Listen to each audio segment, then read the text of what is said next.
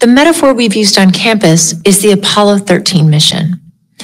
When Apollo 13 blasted off into space and there were serious problems in mid-flight, Mission Control in Houston didn't just say, oh, we'll just wait until the next batch comes along.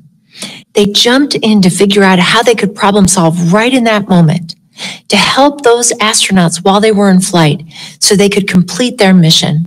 What Project Launchpad is designed to do is to help our universities work collaboratively across the country instead of competitively to figure out the best ways to help our students prepare for the challenges that they face now and in the years ahead.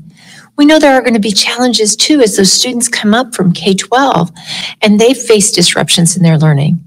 So we know we've got a lot of work to do to figure out how to support their mental health and well-being and how to prepare them to be able to come and work for you and be the consumers that make the state thrive.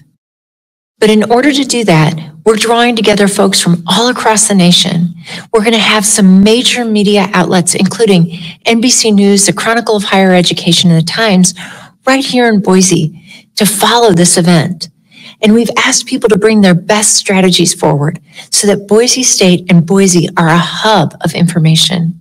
We've also become a national clearinghouse of information for the entire country on how we can best serve our students.